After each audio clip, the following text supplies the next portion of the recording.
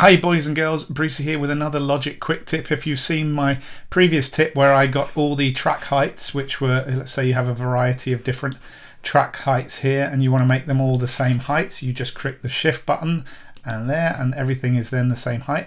But what if you want to fit everything onto the same screen?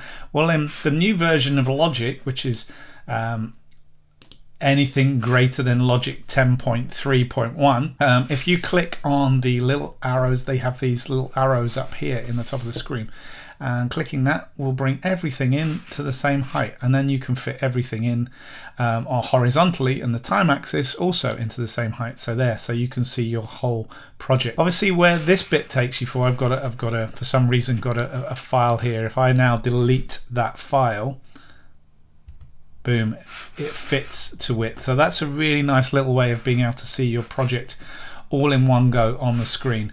Hope you found that useful.